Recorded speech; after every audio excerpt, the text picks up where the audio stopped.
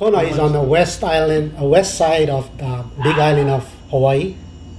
Because I got to do a lot of deep sea fishing, hunting, and all that stuff that we love to do, like camping. We used to go down the beach. Even with my classmates, we used to go down at least twice a month. We did some cattle hunting and pig hunting.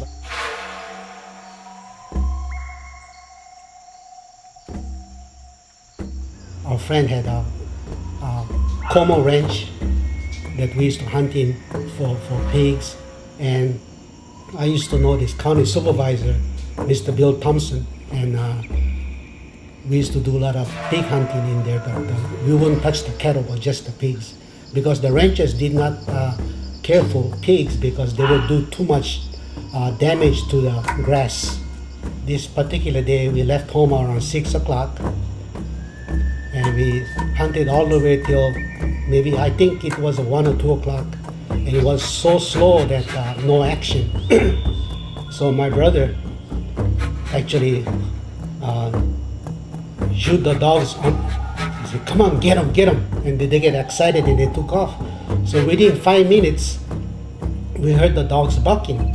So we thought, oh yeah, maybe we might locate some pigs. And this sound is getting closer and closer to us.